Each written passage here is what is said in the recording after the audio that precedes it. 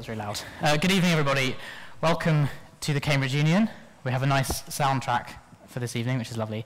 Thanks, everyone, for coming. We're very... Katie's here, and please, ask questions, ask anything you like, but if you can, give her a round of applause. Katie. If you can. Thank you.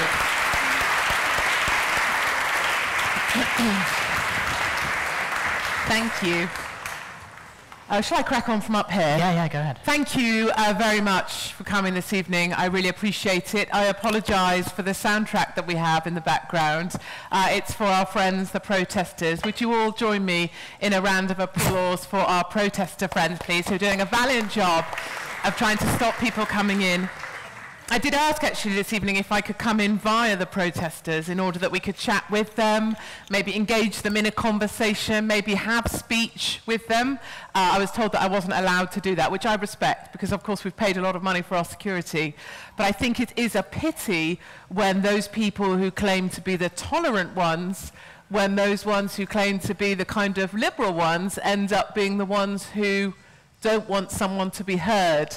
I think it's a curious thing that's happened in this world when those that would want openness, that would want people to be included, becomes the ones that are the oppressors, as I see it. There is mass censorship of speech at the moment, and I think it's a really disappointing thing. And I think what the protesters are doing here is a bit of a pity. I was saying to someone earlier, in many ways, it's people like them that give people like me a voice. They are Frankenstein, and I am their monster. So the more they do that, the more I do this. So I am a reaction to liberal fascists, as I see it. Anyway, so all rules are off this evening. You can ask anything you want. You can say anything you want. I am impossible to offend. I have no filter, and I have no secrets, and I have nothing to hide. So the name of the game is to try and embarrass you to the point of not being able to speak, but also to say exactly how you feel. Just say the word vagina occasionally. He tends to blush. Anything you've ever wanted to type on Twitter, anything on social media where you really want to, that woman, just say it. Feel free to say it. There's absolutely nothing that I hold against you, and I prefer to hear opinions other than my own, so you can help inform me, so I have wisdom going forward. Okay, I'll shut up. Oh, hold on. Does anyone know what it is, the chant? No? Okay. It's unfortunate. I wish it was a bit natty, but I don't know what it is. I can't tell. My first question for you is, have you ever said something and then thought, actually, I don't really think that? I can't think of an example of something that I've said that I don't mean, or that I wish I hadn't said. I pretty much say what I think when I think it. I pretty much say what I think without holding back. And I think then the reaction of some people to do, against what I say can be quite fierce. But I can't think of a time where I haven't wanted to have said what I've said. I've never really wanted to retract something. Right. What do you think the most offensive thing you've ever said is? The most offensive thing? Yeah.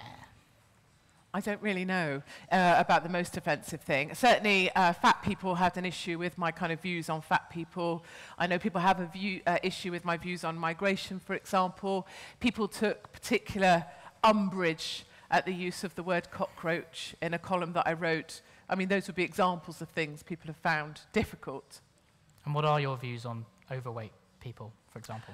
We are the first generation that will die earlier than any generation before us in recent times since improvements in health.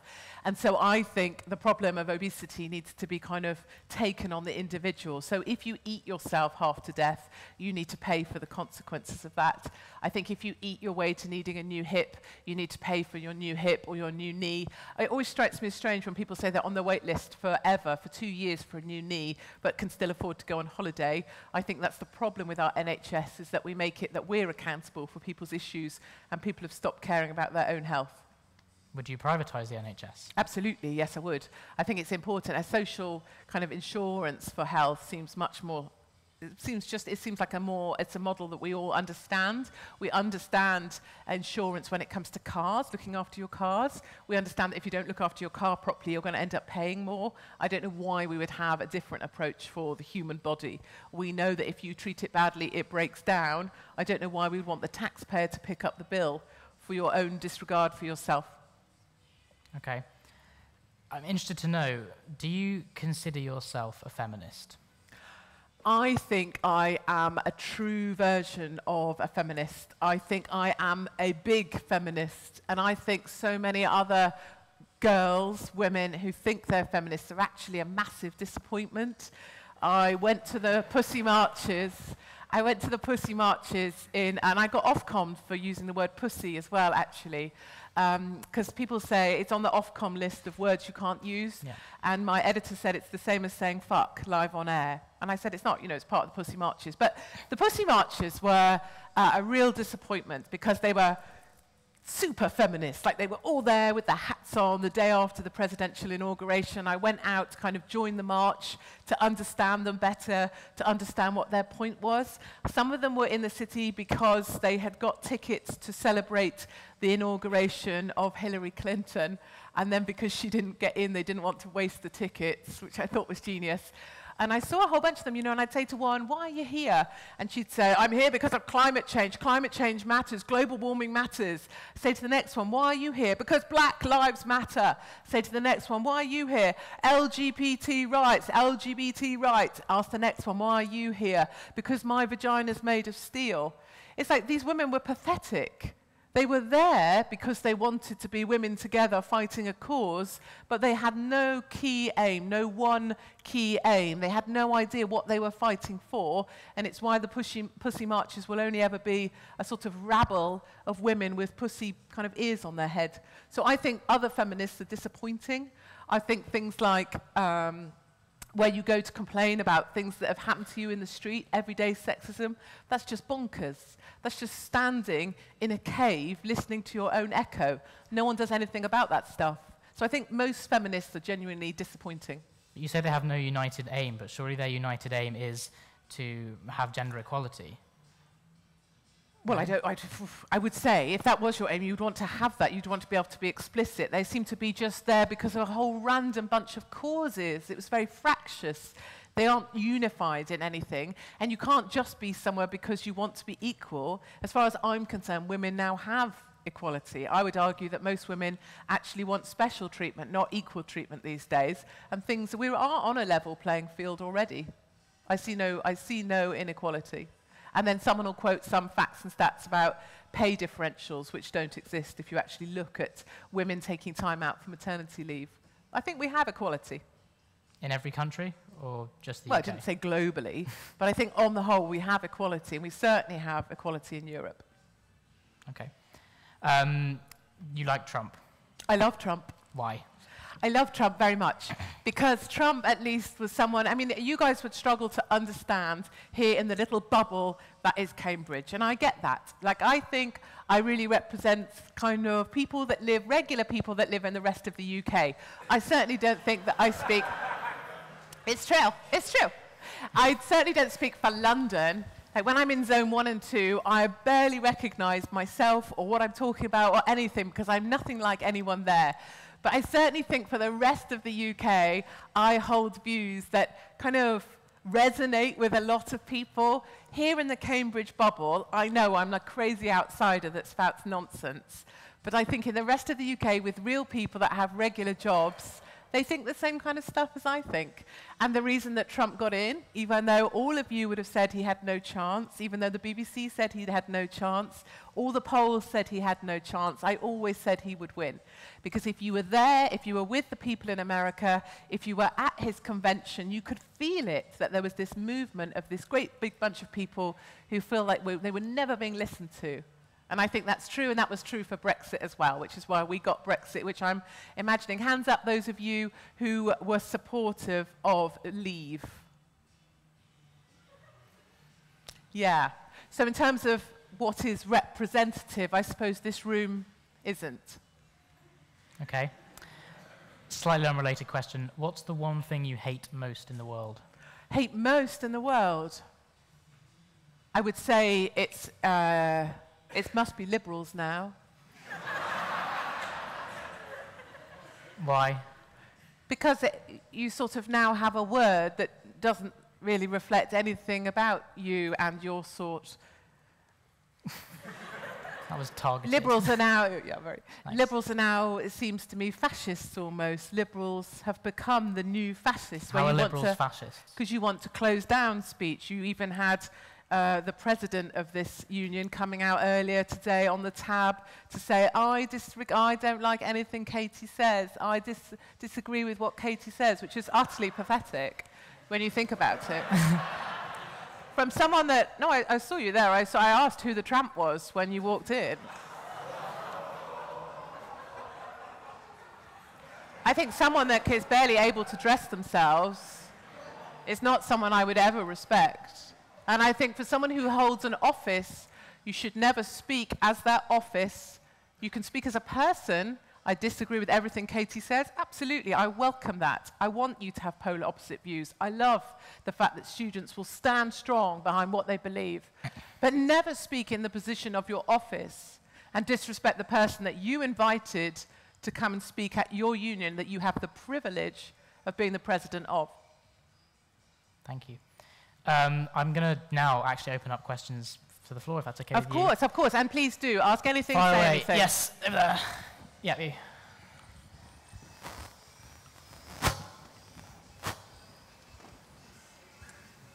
Hello.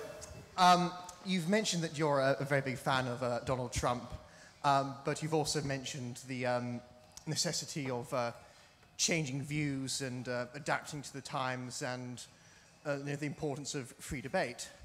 I wanted to ask, in light of that, is there anything which Donald Trump could do as a foreseeable possibility in regards to foreign policy or domestic policy, which would mean that you would lose, come to...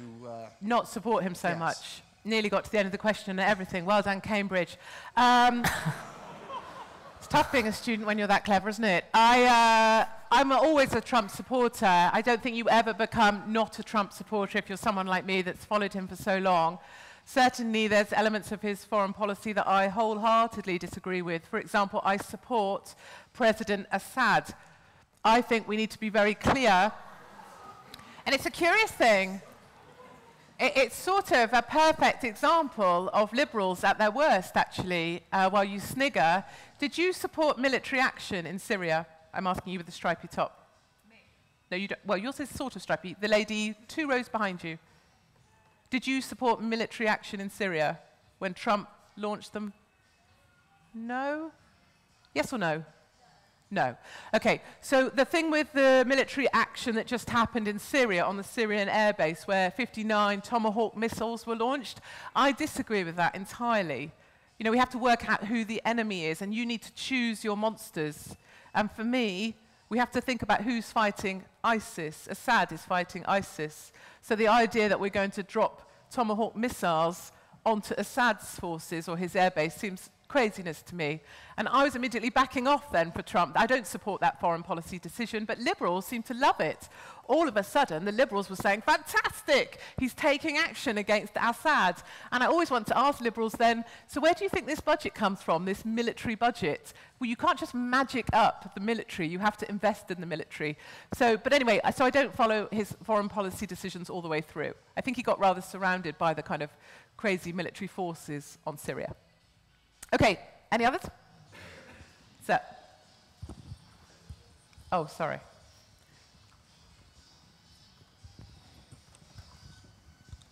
Hi, Corey, Trinity Hall. You recently suffered with an illness that was potentially life-threatening, and I've known people in that position, and it sort of changed the way they viewed their life. You're known for being bombastic and steely. Did it make you feel more vulnerable or perhaps more compassionate than you had been before? So did my illness make me more compassionate, or rather fixing my illness? So I've been epileptic for 20-odd years, and I used to have 3 or 4 fits a night. I dislocated my arms 48 times so far in my life. They just came out of their sockets with my fits. But that's fine. And so I had my surgery a year ago to mend that. I'm now missing this much of my head. and had brain surgery that has fixed my epilepsy, so that's that bit. But has it changed me? I suppose only in the sense of this peculiar kind of invincibility that I feel I have now, because I only had maybe a couple years, they said, one of these days a fit would get me and that would be that. And now I don't have that, and now I feel a bit like the Terminator that came back bigger and badder than before. So I think the surgeons kind of regret some of that stuff, but I certainly feel tougher. And I think it's why I'm not afraid. So because I feel like I had my expected term, which was 41, and now I'm beyond that. So that's kind of a cool thing. Some people that hate their 40s, but for me it was like a goal. And now I'm on extra time, and in extra time you can pretty much do what the hell you want. So that's me. Yes, sir. Oh, I forget the mic, sorry. Yep. Did you have that surgery on the NHS or private? On the NHS. Okay.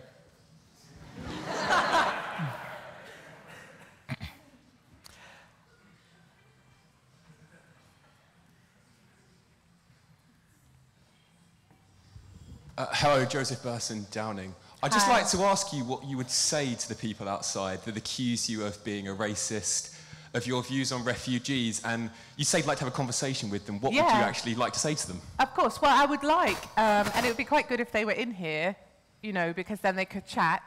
I'd like them to say whatever it is they think they want to say to me. Like if they want to say I'm racist, I want to ask why or how they think that. If they want to say that they disagree with my refugee policy, that I would turn back the boats, that I don't agree with migrants crossing the Med, that I don't agree with the NGOs that currently use boats across the Med more or less as a ferry service, and that's been proven now, that we're now sort of bringing migrants over from Libya to Italy direct, 44,000 so far in 2017, the highest number yet.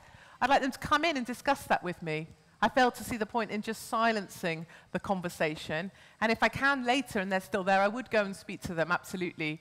I am not frightened of debate, and I don't know why universities are no platforming people. I don't see why that helps. Your person talked about free debate, not free speech. There is no such thing as free debate. There is only free speech. We can't start delineating small areas in which we operate. Speech is either free or it is not. Any more? Yes, ma'am. Oh, shall I can get a mic if you like. I can do this. I think it's all well and good you saying your ideas about refugees and everything, but I was just wondering, your statements before comparing them to cockroaches, do you think that sort of inflammatory language is helpful? I mean, what do you think it adds to the debate? Yeah, I think when it gets pulled out as an individual word, of course it's inflammatory, and you can see that. I think within the context of the article itself, which we don't need to necessarily go into, it was used in a kind of enduring way. Obviously, when I was sat down being interviewed under caution by the Major Crime and Homicide Command about the use of that word, because the head of the UNHR had said that I was the single biggest cause of hate on the planet today, you know, that word becomes something quite different. People layer on different interpretations, such as the words used in the Rwandan genocide. But as I argued successfully against them and the CPS later, I can't really be responsible for the layering on of different meaning by other people. But yes, it's an inflammatory word, and yes, to his point, you know, what's the most offensive thing? I think that probably still is up there with one of the most offensive things. But what I can't understand, I suppose, and what I find offensive is 2 years since I wrote that column, 2015, we're still at the point where boats are crossing the Med. We still haven't done anything about it. No one has stopped the boats. How can that be? People cried 1,000 tears over Alan Kurdi, the little boy that died on the beach, and nothing's changed. Is that not more pathetic? I think it is. Yes. Would you like a microphone? Hi, Jonas Dean Robinson College. Thanks very much for coming to the Union. You spoke a lot about how you're very proud to put yourself on a platform of free speech. So I just wanted to take that away from ideology and apply a kind of practical litmus test. You're the mother of 3. Would you be proud of your children if they, as you have, turned around and said, fat people are just lazy, that women couldn't handle special treatment if they got it, or that our president looks like a hobo? Is that what you'd find really pleasing as a mother? What did you just call him? That's, well... You called him what? I'm obviously... No, what did you call him? You just called him a hobo. A hobo? Is what you called your own president a hobo. It's a manipulation I know, of quotes. what is it? A manipulation of quotes. Well done. Points like this are why you are considered... I win and you lose, that's correct. And next question. But the problem is that you discuss free speech as such an important platform. Would I mind if my children... No, I wouldn't mind that at all. You'd be proud of them to be as rude as you have to other people with no practical benefit to society. No practical benefit to society. About my fat... Have you engaged in my fat story? Did you watch me gain 3.5 stone and lose it again? Did you? I have watched you do it. You have watched me? I've seen the documentary that very clearly shows you, one individual, trying to put on weight and trying to replicate that for people that don't have the same metabolism as you, is not from the same privileged background as you. It's strange that you would take yourself to be the replication of everybody. So my metabolism is what? I don't share your metabolism. No, what is it? You made an assessment about... Individual. Yeah, but what are you saying about my metabolism? Is not symbolic of everybody's metabolism. Correct, but what did I do? Put on weight. What did I do? Lose it again. To prove that, if I sat on my arse and eat too much, I get fat. It really hasn't answered the question. Would you find it pleasing? I would find it. Yeah, I would. Also, if my children are just like me, well, I wouldn't want them just like me, but would I want them to stand strong behind an opinion? Yes. Would I want them to always back down? No. Would I want them to be like students today that always want to hide in the mob and say, I disagree with someone just so that they fit in and stand on the picket line? No, I would not. And would I want a bunch of people who think the world owes them a favour? No. And do I want my children to be villains or victims? I'd rather have a villain in my squad any day of the week. Do you not, oh, sorry. Do you not believe that what you say is on a platform of hate? When you say things like, prisoners that are suicidal should just go kill themselves, well, you believe that makes you a bastion of morality rather than a hateful human being. Did I say at any point, when did I ever say, I, Katie Hopkins, am a bastion of morality, apart from just then? It's very clear that what you do, you claim to be some prisoners that have done despicable acts, would I leave them alone in their prison cell with a rope? Absolutely I would. Yes, ma'am. It's pretty hard not to dance. Okay. Thank you very much for coming to speak to us at the Union this evening. I think we all really appreciate the opportunity to discuss these issues rather than have debate, rather than necessarily just have speech. I think it's pretty clear that you don't approve of university culture and possibly particularly of this institution. No, not of just of Cambridge, not at all. Cambridge and Oxford are my two favourites. It's where I come. Fair enough. But you've said that it's important to change things and not just talk about it. How would you change the way that young people view these issues in order to solve these issues rather than just being aggressive about it? Yeah, of course. And I don't think I am just aggressive about it at all. I get a lot now of emails from people. People can contact me directly, which I'm sure many of you will want to do after this evening, if only to ask for autographs and, photographs to pin up on your fridge. Would you not agree? But so I get a lot of kids now, actually, younger children, that email me because their schools, they find, they have no space to have a view. So they have assemblies where they're asked to put their hands up if their parents vote UKIP or whatever. I'm not a UKIP supporter, but then they're made to feel kind of shamed by that. And this is 4, 5, 6-year-olds. My daughter had to go to another trip to the mosque the other day.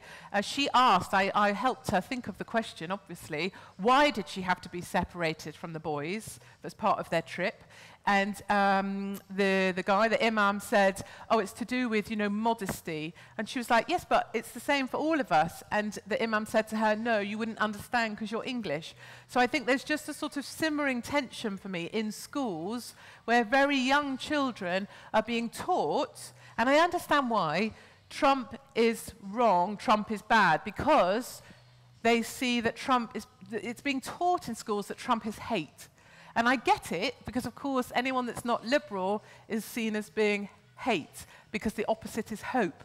But it worries me that children are being made to think a certain way. I had a guy's father email me the other day because his son had to write an essay, and the topic of the essay was, they just watched a clip of me on some show or other, write an essay about the reasons you hate Katie Hopkins. Which I get, it's perfect. And I did actually offer to write the essay for the son to see what marks we could get together. But the father was upset because he was saying, well, why not posture it as, you know, write down your view of Katie, or write down your view of what Katie said. Make it not about the person, make it not just about hate. But it has been shown that, of course, for GCSE, if you write why you hate me, you get a better mark than if you write why you might agree with my argument. I worry that we are indoctrinating and brainwashing our children, and I did go to Ofsted, the offices, to talk to them about it and to ask if I could do a class in state schools providing balance. That got a no. And also, we sent someone from the papers to take pictures. They wouldn't have a picture with me because they said I was too far to the right. Not physically, but politically. So I do worry about children, and I do spend a lot of time talking to kids in schools, in colleges where I'm allowed to go, to try to get people just to stand strong for what they think. You know, I've had mums ring in my radio show saying that their son was sort of forced out of his politics class because he supported Trump and no one would sit next to him. And then the teacher said, well, you shouldn't have such strong views. I find that really upsetting. That's an upsetting call to get. And I think I'm trying to help maybe keep a bit of space for people to still be allowed to have those opinions. I worry that the list of things we can't say is longer than the list of things we can. Who fancies running up there? Do you fancy going that way? And then can we get some mics going that way? Is that possible? So we're covering off. So if we get the next mic ready while these guys are going. Bit of organisation in this room. Come on, people. What are your views on Theresa May? Do you think she's doing a good job? I think Theresa May is growing into her power. So I think she's become quite different over the last few weeks. She's becoming more powerful. I love the idea that she had dinner with Juncker and essentially told Juncker to stick everything he wanted up his arse. And somehow the BBC have been playing the narrative out today that that's a bad thing, that we don't understand Brexit, that out of his bag he brought the fishing quota regulations for Europe. And Theresa was supposed to go, wow, Juncker, that's really big, you're so impressive. And instead she kind of went, no, we're not going to do that. I quite love that.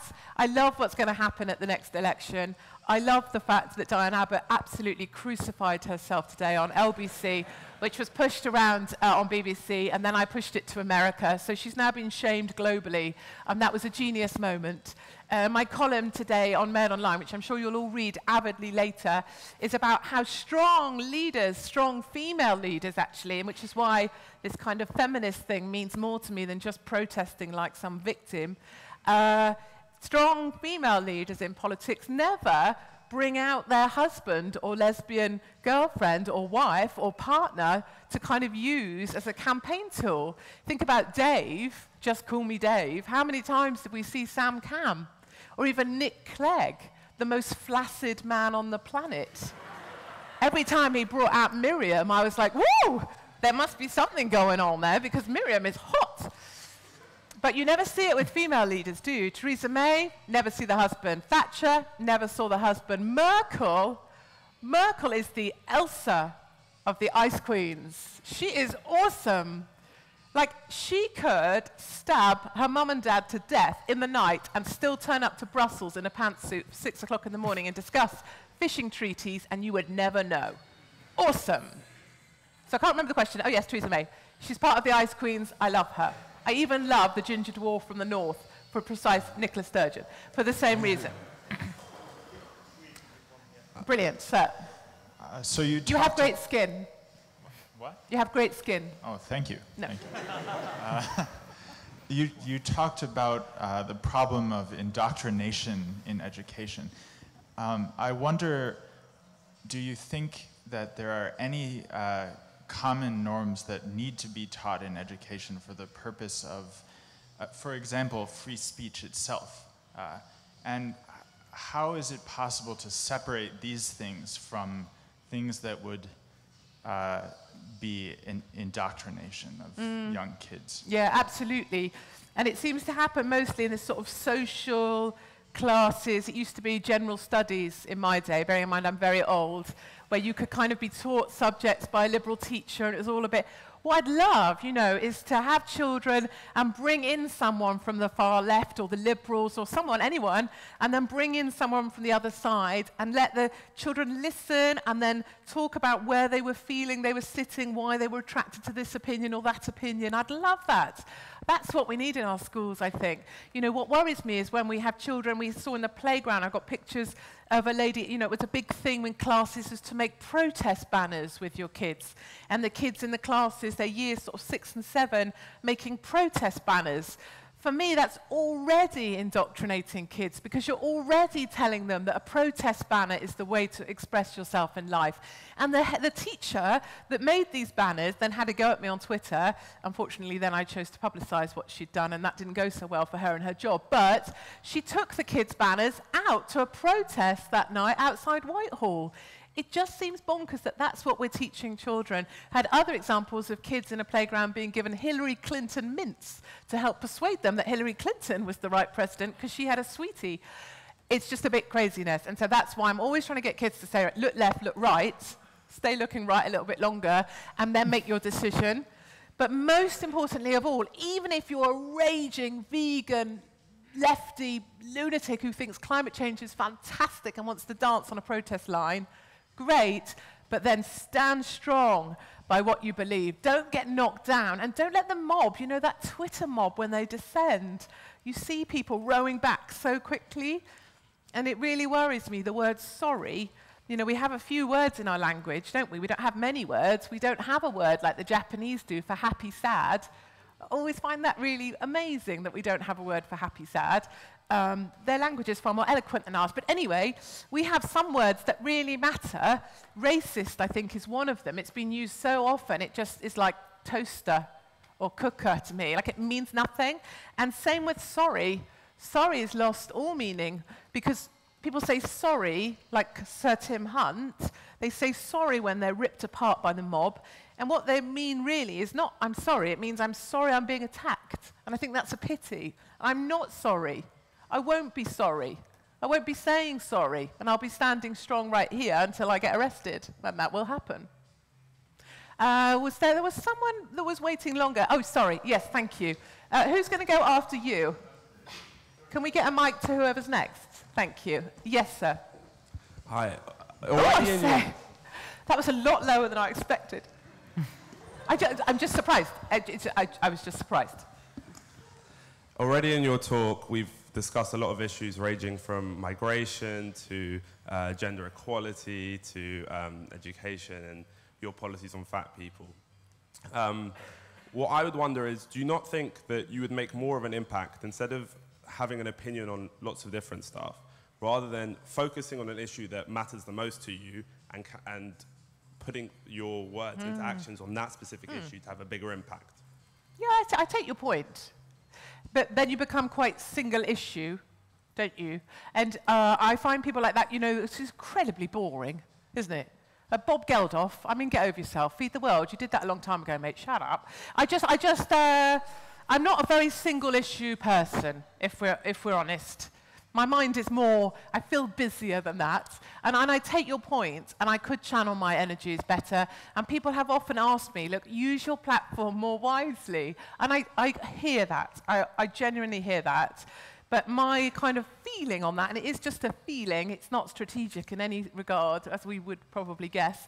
My feeling is that my job, the thing that I feel like I'm doing, is giving voice to some people who think some of the things I say, but maybe feel like they've no longer got a right to say that stuff, or just don't want to take the crap, or need to distance themselves from someone saying it, even though they might agree with some of what she says, because they just don't want to be seen on the wrong side. And I feel like that's my job. And there is something easier about doing this job as a woman. I definitely get away with a whole bunch of stuff, love this song, because I'm a woman. A whole bunch of stuff. It would be like, I can say stuff about feminists, about equality, because I'm a woman, that men couldn't say. The same as if I was black, I could say stuff that I can't say. You know, we get given that gift. I see myself as having the gift of being a random, not very female-looking woman. And I use that to say the stuff that we can no longer say. I sort of love it. And I really like this song. Right, who's next? As was just mentioned, you have a view on almost everything and a solution to almost everything, or you claim you do. Wouldn't you then be successful in politics, for example, if, as you said earlier, you represent the views of lots and lots and lots of people, maybe a lot of UKIP supporters, they got 4 million votes or something in the last election. If you do represent so many people, why don't you, put it into action, go into politics, and do you think you'd be successful? No, I think it'd be horrific. I'd be dreadful. I don't think there's such a thing as UKIP anymore at all, actually. I think UKIP died a death a long time ago. I was never a supporter, but certainly they are a redundant party. They are not a party. I don't believe they exist, actually, anymore. I think they are probably a national tragedy, although, of course, they did achieve the very thing that 52% of the country who voted wanted them to achieve. Would I be any good in politics? No, absolutely not. I'd be useless. I would never say anything I was supposed to say. I would never listen to the daft trout who was giving me a briefing on something. I would never stick to the 3 points I was supposed to say.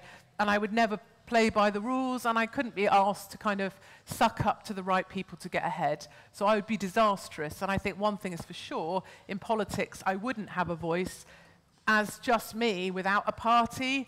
I have a radio show, the most listened radio show on a Sunday. I have the most read column on the most read online paper, and I now have a voice in America. So no, I don't think I need a political party to get more support. Oh, I can't say you, because you haven't got a mic. Who has a mic in their hands? I do. Hi. Would you agree that the left wing... Wait, can I just check who has mics? Hijacking the word democratic and democracy, and anything to the right is popularist and a word. No, you're pejorative good. word. Yeah, no, say again. Say your question again. Sorry. Would you agree that the media is increasingly, with the left wing, seeing the word democracy and democratic as synonymous, and anything right-wing is popularist and is a pejorative word? So has popularism become a kind of pejorative word? I think that's right. There was this sense, wasn't there, that it's sort of populist. It's that kind of, as Macron would call them, the little people. He said, as if I would care about the little people the other day after he'd been celebrating his win in round 1. And I think that has become a pejorative term. But I don't mind it, actually. I think we can own the pejorative. So if it's sneered at by the liberal elite, then I'm very happy that that's my territory. And so, for example, if most of this room didn't vote leave, I'm pretty sure I'm doing the right thing. Bit like in London, if I've pissed off most of London, as someone said the other day, then I'm definitely sure I'm doing the right thing. So that's how I kind of assess myself on that. I think the Marine Le Pen, Macron election will be super interesting. He's just said that he will walk out of their debate on TV if she is nasty to him in any way. I don't know who he's going to go running to, but perhaps that will be his wife/mum/wife/mum. But the establishment love him. He doesn't have any support. He doesn't have any constituency members. He doesn't have anyone to represent him. He's just Macron. He's called Emmanuel Macron. He called his party En Marche in his own honor. We're going to elect him. And you guys probably, who supports Macron here over Marine Le Pen? Everybody. Anybody support Marine? Vas-y, Marine. Ah, voilà. Merci mille fois. Okay, you're all big. Oh, is there another? Brave. Are you Marine supporting? Surely not, darling. Got it. You're a Marine. 1 second, sorry, I'm right there. You're a Marine supporter. Do you mean it? And I'm interested as well, someone who, so in schools, children will say they can't say they support Trump or their parents support whatever because they'll be bullied. There's just a thing about the mob I'm interested in. Sorry. Oh, it is working out. Earlier on you said that you don't regret anything that you've said, and you seem pretty confident that you're quite often right. But how often would you say you've ever been convinced that any of your views are particularly wrong or misguided? And if the answer to that is no, do you not think that that kind of stubbornness not to move your own position is as problematic, if not more, than the liberals that you claim to be kind of ruining the country at the minute? Yeah, I think it's a really fair one about being stubborn and not moving your views or not being prepared to change. And that does happen when sometimes when I have it's not, I never be kind of changed by a politician or someone in charge. I think I automatically reject that. But certainly when callers ring in to radio, very often when it's mums or someone upset, then I get it. I spoke to a father. I had a strong view on autistic kids. My own child's autistic, but I have a very strong view on some mums who I believe look for labels rather than ways to help their child navigate a strange world. But a father, and I was against the drugs they issue for that, a father called my radio show and said, if I don't give my son the drugs, my son is not allowed to go to school. They won't accept him. And things like that make you stop and go, well, where does that leave you? I think when people argue as a parent with me, I back off, especially on those sorts of things. But yes, otherwise I am probably too stubborn. And I think that would be a fault. Yeah, so you've got one. Have you got a mic somewhere here as well? Yeah, brilliant. Okay. I just want to pick up on something you said earlier. What can't you say because you're white? So as a white person, what's the Netflix? So there's a Netflix series come out that is white people, dear white people. I think even, I tried it today with my new Snaptwat, which is why I post things and delete them immediately so that other people then post my shit. But I don't think I can put dear black people. I don't think you can just do that. And I certainly don't think I could. Sorry?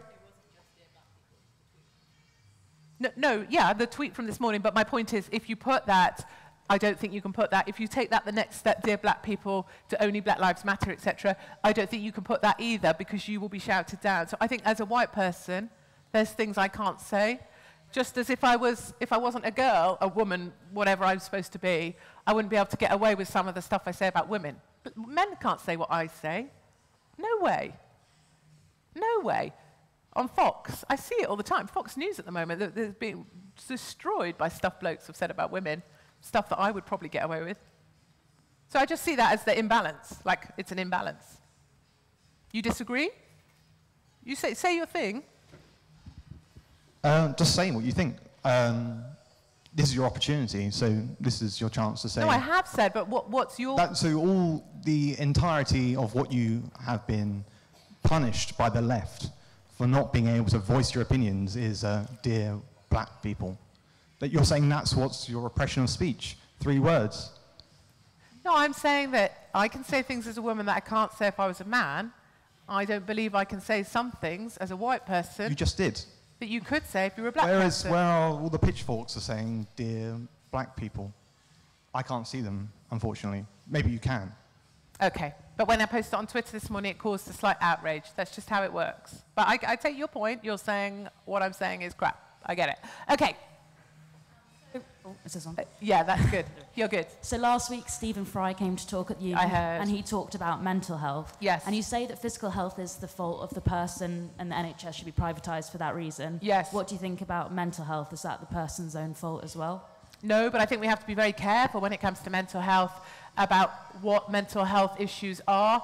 I personally didn't enjoy a whole kind of thing of our princes speaking out about mental health. As I'm sure you're aware, I found it to be almost, it was too much in the press for me. I also think grief is quite a different thing to particular mental health issues, and I actually prefer my royals ice cold, like Princess Anne, who looks like she could gut roadkill after she's killed it. So just for me, that's where I went on mental health issues. I also am concerned that we don't ask people to think about how they can. Sometimes I feel in life you have to decide that you'll be brave some days and let yourself catch up.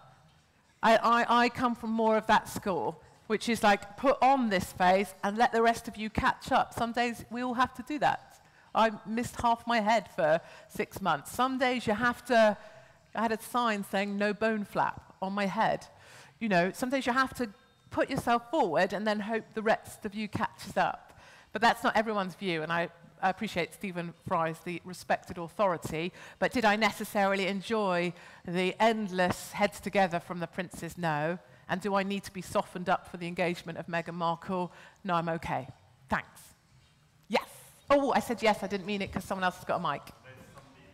Sorry. Oh, hello. Hi again. Flammable sweater. So one of the first things that you talked about was kind of what you say is the kind of acting mistakenly from the pussy marchers. Oh, yes. And the fact that they all had different aims and it was kind of all over the place. Frustrating, yeah. But then you talked about yourself as someone else who wants to try and make a difference and said that you don't especially value having a singularity of focus or any specific aim. Yeah. When you say things like that, which clearly contrast so deeply in the same sitting, how are we supposed to believe that you have any coherent understanding of your own ideas? Or is it just that you want to provoke people? Is that the aim? Because if that is the aim, then why don't you just say that when you're so free to say what you Of course, and I think it's a really well put question, probably the best one. I think it's well put together, but I feel that so if you're a feminist and you're on a pussy march and you want that to become a movement, you have to move people behind a single vision of what you're trying to achieve.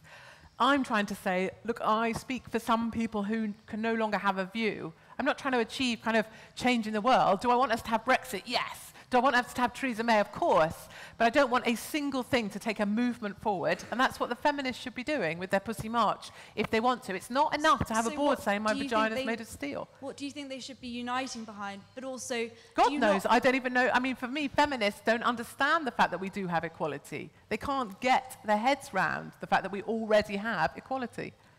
Why aren't they marching outside of places where women are oppressed? Why aren't they on the banks of the Med sort of questioning why women and children don't make it? Why aren't they outside the Saudi embassy marching about FGM? Why aren't they doing stuff about the women that are in trouble? Why is it always just marching around city centres wearing stupid hats? Maybe because London is a city which my has a great deal of publication about what's going on This was there. Washington, but it happens in London as well, and Los Angeles, and California, and any of the rich cities. Because they're using places where rich people are definitely currently listened to, and it shouldn't be the case that they are. But why don't they get up and go to places where they could make a change for women and children? Why do they just stay in the rich places talking to each other, wearing silly hats? Because they want to be in the rich city, because it's comfy. Yeah, that's right. I take your point, but women are such a disappointment to me. What do you think that women should be uniting behind? What do you think would be the best cause currently to bring more equality to a greater number of women across the world? To basically face facts. To recognise if you want to take a year out of the workplace to have children, you will be paid less than a man who's stayed there working. If you take a year out on maternity leave, you may not make it to the board level of a FTSE 100 company. That if you get employed off an all-female shortlist, perhaps you weren't good enough, you were just the best woman that was there. That if you're on a panel because you're a woman, maybe you weren't that funny. Maybe you're just there because you're a woman who's sort of a bit funny, who has to be told the very funny someone when they're introduced because they're not that funny. I never want to be part of a quota, and I would never take a job off an all-female shortlist. I either want to be the best person for the job, recruited on merit, paid on performance, rewarded on results, or I don't want to be in that position. Certainly not because I've got a vagina. Okay, next question. I can't embarrass you with that word at all, can I? Hello. I have a question as well. You've got a question? Sorry. Sorry. Sorry. Hi. Oh, I'll do it after. I apologise. He totally distracted me asking if he could ask a question, which is lame, because he's also got a seat, so... Here's one for you. You say that you want to give a voice to real people, and I'm sure that on some issues you do. That's good. But I think the problem is that you use such divisive, extreme language, you alienate people, and as a result, I don't think you do contribute constructively to the problems we have in society, because to do that, you need to be more inclusive, you need to build consensus, you need to rally people around a cause. Ultimately, I think it's the problem solvers, rather than the parasites, who are remembered. So my question is, was it all worth it? Was the hatred worth it, and how do you justify it to yourself? Yeah, I kind of felt like he should get that. I kind of felt like you should get a round of applause too, because I think that summarised the feeling of a lot of people, and I think it's well led, that, so I think fair play. Good. Better than your question. Good. Clapping. Stick to clapping. You're good at it. No, I think your point is pretty much well made.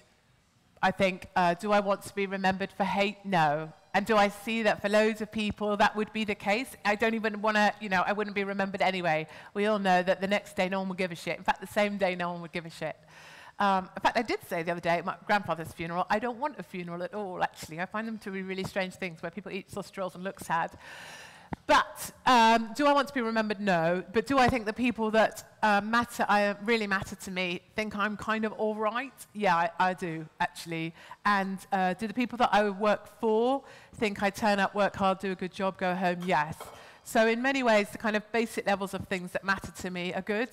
And I am hugely encouraged, whilst not seeking kind of validation or something, I am hugely encouraged when people shout out of their car windows, not necessarily rude things, that doesn't happen, but when they shout out, "Go on, Katie, come on, Katie." When you get 1 million people following what you say, there is validation in that. Maybe it's ego too, maybe, but I'm happy with that. Voice. Why do you say such extreme things as... What's extreme? Here's an example. You once said that Ebola was effectively a form of population control, and you respected it for being that. Yeah, it was quite... That's disgusting to most people, Katie. So why do you say those sorts of things if you genuinely want to be the voice of the real person? So Ebola as a population control, and for you that's disgusting. For me it was sort of an assessment in terms of Ebola as a kind of form of control was pretty awesome. It was kind of a low-level observation. Ebola bomb, when I called the Scottish nurse, do you remember the Scottish nurse that came home that knew she had a temperature but didn't say anything because she thought she'd keep it on the down low? When I called her an Ebola bomb, that was when the police said that they were going to repatriate me from Australia. So I do see that can be offensive. Do I think it was massively offensive? No.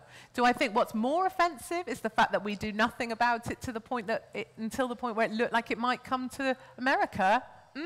Or the point where it came to the UK and suddenly we had a Scottish nurse with it that no one was allowed to criticise. Do I think that's offensive? Yes. Does anybody do anything about Ebola until it nearly hits us? No. Is that what you should be focusing on? Yes. I'm so glad I brought you, darling. I'm so glad. Would someone else like to ask? I don't know if we should allow you. You get too much say already. Yes, darling.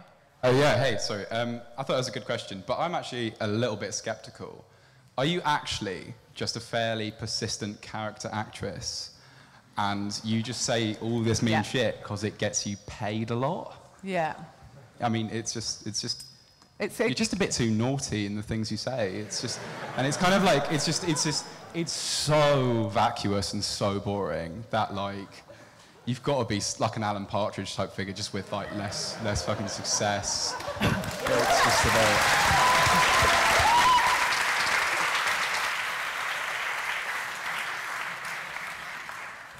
No, I mean, no, but I quite liked that as it went. I did. I quite liked it. I think if you tried to keep up a character for so long, I guess it's 10, 12 years, you'd send yourself slightly mad. But I genuinely enjoy what I do. I think what is a bit bonkers to me is that you can't envisage that there are other people that think the things I think.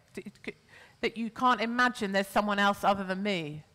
Do you not see what I'm saying? You think I'm an actress or being an idiot, whatever, vacuous.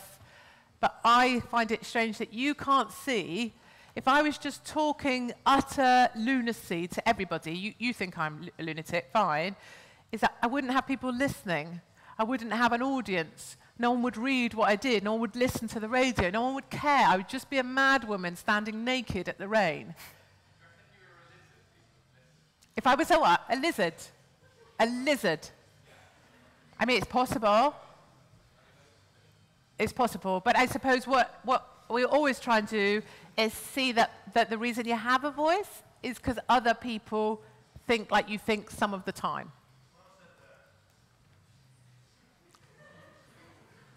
So, who would like to ask any other questions? Yes, Steph. You said that you're a feminist, but and you said that if we were feminists, we would be helping people who are on the med and they're women. Why aren't you going over and helping Yeah, them really then. tried. I can print out my emails. You can go on my Twitter today. More with Médecins Sans Frontières asking, please, can I come on your boat? Please, will you let me on your rescue ship? Please show me I'm wrong.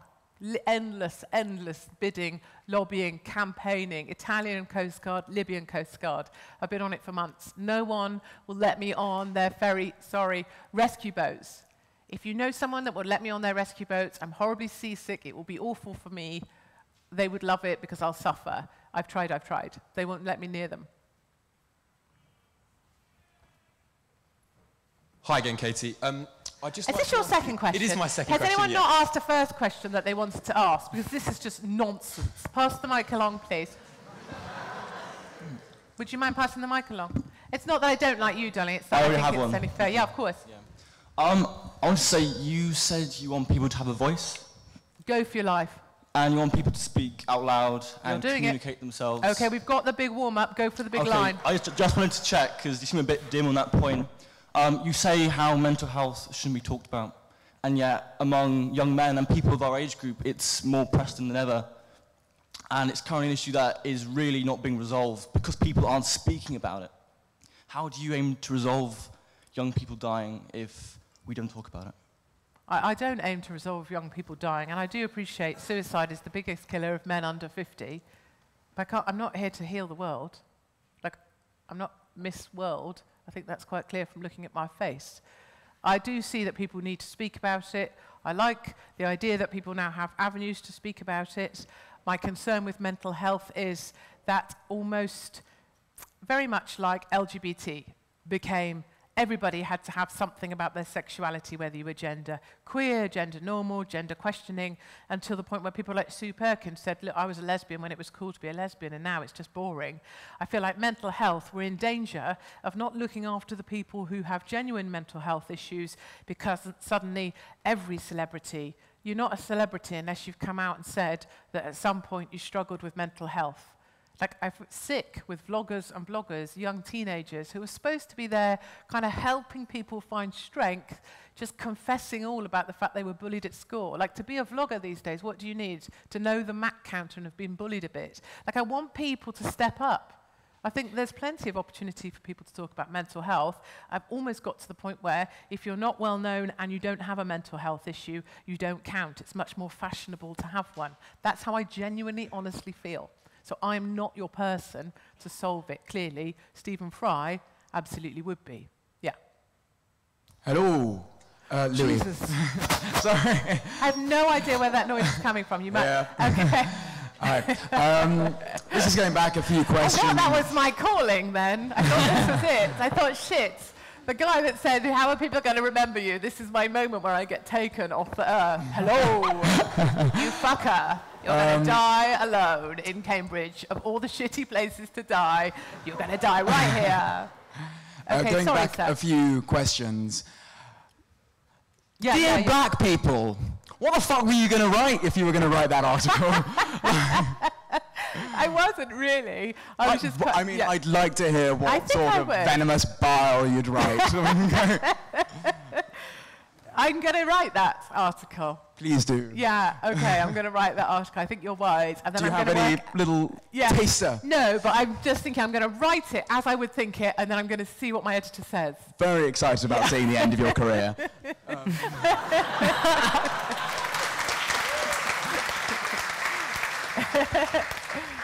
Fair play, fair play. How are we doing on time and how... We can have one more.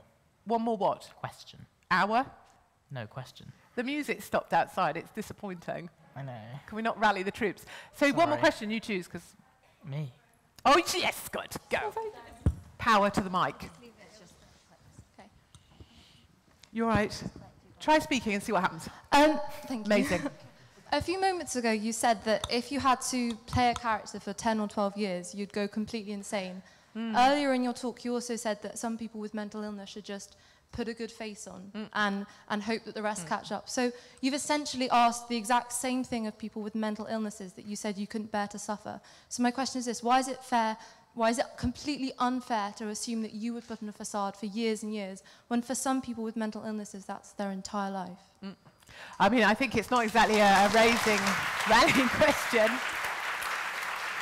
If I'm speaking, you know, in a mercenary way, it's not the big finale I was hoping for, if I'm honest. But I just think you do have to sometimes just push yourself forward. And sometimes we do have to live a facade. And I don't buy into the victim status or, you know, that's no way to live your life. I appreciate some people have problems. I appreciate people want to talk about them.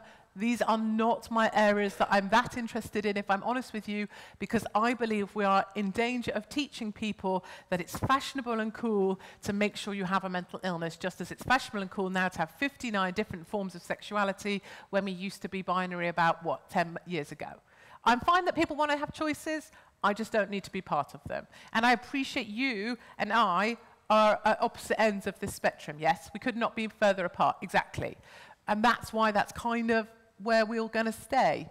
I'm not going to bring you to me, and I'm not going to come to you, but it's all right that we have massively different views and opinions. Opinions aren't right or wrong. Life is not an exam, and no one made you invigilator. So I'm okay that you're here and I'm here. In fact, you're probably more okay that you're there and I'm over here. I get that. I get that. Great. Thank you very much, everyone, for asking questions. That's exactly what we wanted. And I'm sure Katie would love you to email her with more. Oh, right, yeah. Yes. But otherwise, thanks very much for coming. Other things for the week, we have Sigma tomorrow, the DJs, which will be here from 7 o'clock. And then on Friday, we have Piers Morgan, who's your boss. Is he? He's my boss? At the Mail. He's not my boss, you lunatic. Sorry. He's less well-read than Right. I. Okay. My columns are more well-read than his. Do remind him of that when he's here. There's a question for him already. But yes, that's on Friday at 7 p.m. That'll be really great as well. And on Thursday, we've got our debate as well about immortality. So that'll be interesting too. But otherwise, thank you very much for coming. And if you wouldn't mind remaining seated until we've left, just so we can flow. So I don't get stabbed. Yes. But otherwise, thank you very much. And if you can give a round of applause for Katie. Thank you. Thank you.